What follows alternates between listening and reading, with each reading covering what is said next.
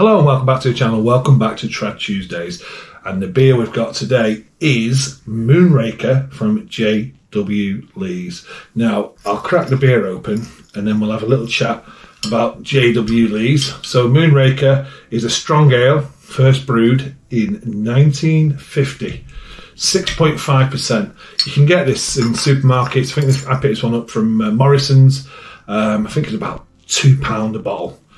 And that's pouring a lovely dark colour.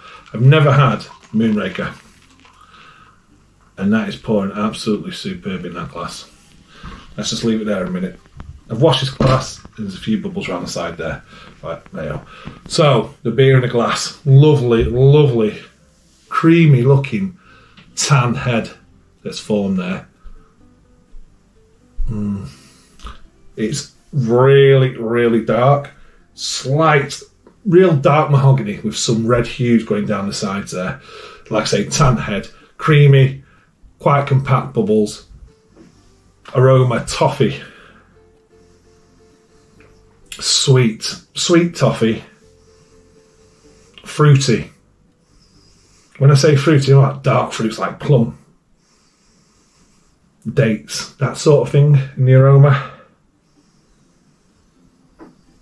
Smells really, really good. So let's have a little talk about J.W. Lee's anyway. So John Lees founded them in 1828. Basically, John Lees was basically he owned cotton mills in Manchester. He sold them up, got some land in Middleton, got a brewery. It's a Green Gate brewery, still the same brewery today in Middleton. And in 1876, he passed it on to John Willie Lees. I think that was his nephew, who then renamed it to J.W. Lee's, and they've never looked back since. They're a 6th generation family brewery, and they're really proud of that. And they're also quite proud that the head brewer to the day is still a member of the family, which is quite unique really, because normally through these generations the head brewers are normally someone from the outside, but it's quite unique that J.W. Lee's, the head brewer, is a family member, which is fantastic. The beers include the J.W. Lee's Bitter, the Manchester Pale Ale, the Stout, the Gold, and they have seasonals. Recently they had a plum one. I think they've got a winter ale out at the moment. In the bottles they've got Moonraker, they've got Manchester Star, the Governor, which is a lager, and they've also got the Harvest Ale, which is a barley wine, and they do that in vintages. I've not had one yet, but my bottle shop does sell them. In 2018, J.W. Lee's converted the boiler house into basically a experimental brew house, and they produce now some small batch beers from there, and they do collabs. They're doing quite a few collabs. They're doing all sorts of newer style modern beers as well in there, which come out throughout the year, which is fantastic. J.W. Lee's currently own around 150 pubs in the northwest of England and West Wales.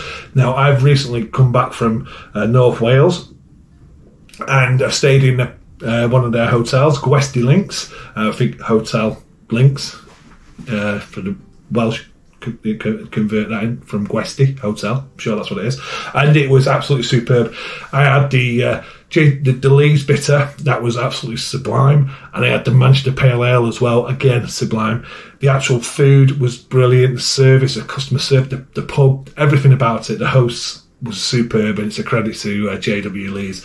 Really, really good. I'll be definitely returning there. And like I say, the cask beer was on top form. The bitter was superb. It was biscuit, malty, bready, and so easy drinking. And then the Manchester Pale, I was sat there and I was like, wow, you're getting sort of subtle fruit notes coming through on this Manchester Pale Ale, and it was golden, nice malt again, backbone. It was absolutely superb on cask. So yeah. So that's J.W. Lee's, Manchester brewery, still today family run business, which is superb. Anyway, back to the beer. So we've got the Moonraker, which is the strong ale. Let's try and get a head back on this. There we might have overdone it. Have we overdone it? It's going to go over. No. Right, I need to get the taste now. So it looks superb. Like I say, it's dark mahogany. It looks darker on camera than what it actually is. It's got a nice brown and then red hues down the side. Let's get a taste. Cheers.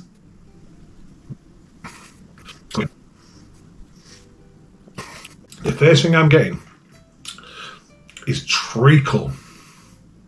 Real nice dark molasses, treacle flavours with subtle fruit notes, which I was seeing in the aroma as well. Then you're getting the sweetness from that malt, which is absolutely fantastic. And then it finishes with a nice dry bitterness. And I'm not talking IPA bitterness, I'm just going your modern English bitter type bitterness. So it's a subtle bitterness going across the tongue, and dry coating. Going to go back again. Really easy drinking. Carbonation's really low, which is superb. You get left with this sweet note, which then flushes across the palate with a bitterness, which then goes, and then you're getting that treacle, licorice, dark, toasted bread from the malts as well. Everything about that is really good. That is such an easy drink at 6.5%. That's quite dangerous. The fruitiness is lovely. It's a dark fruit, which comes... It's really complex. It's got lots going on in that glass. It really has. That is a superb beer. Let's see if it says anything at all on the bottle about the beer. I don't know if I'm going to need my glasses first. I'll put them on anyway. Give you a quick look at the front of the bottle. J.W. Lee's or J. Willie Lee's Moonraker. So it says here, Moonraker, first brewed in 1950. Moonraker is a malty, award-winning, strong ale dedicated to a local legend. The story goes that local farmers fell into a pond attempting to rake out a reflection of the moon, maybe stuck for a truckle of Lancashire cheese. Ingredients: water, barley, just says yeast and hops. It doesn't really tell you anything more. Brewed by J.W. Lee's. It's www.jwlees.co.uk. It doesn't really give you no tasting notes on there. Nothing I can see at all.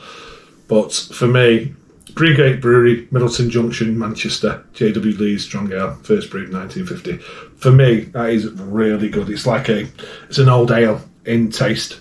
That's the best way to describe that. On the lines of all peculiar, that sort of taste. 6.5%. You feel it a bit warming now as well as it's going down. But I would definitely return to that. And again, it's nice that I'm doing Trad Tuesdays and being introduced to some of these bottled beers in the supermarkets, which I would have never, ever have gone to, apart from doing the Trad Tuesdays, which has opened my eyes to these superb beers. Okay, thank you for watching. Forgot to do it. Cheers, and I'll see you on the next one.